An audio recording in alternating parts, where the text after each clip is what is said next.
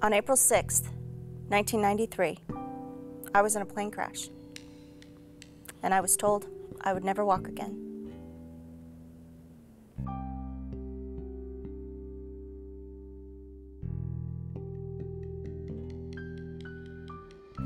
I broke my back, both of my ankles, collapsed both lungs, massive bruising to all of my internal organs, broken ribs, broken coccyx, and a pretty nasty concussion.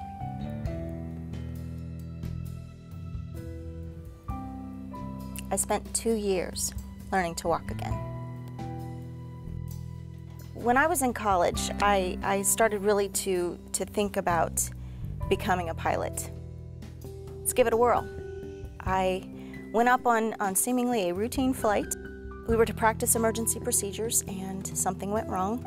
We did go into a flat spin, and we landed in a cornfield. They saw where we went off radar, but of course, we fell, we spun, we bounced. There was a farmer. When he got really close and looked inside, I looked up and said, "We're okay, get help." We weren't okay. I now can walk with only the assistance of bilateral ankle-foot orthotics. Very handy to have.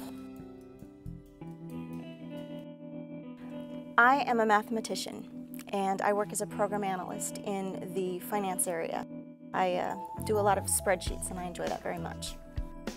NASA could not operate without spreadsheets. What's really neat about mathematics is it's everywhere. You need it to cook, you need it to clean, you need it to do spreadsheets.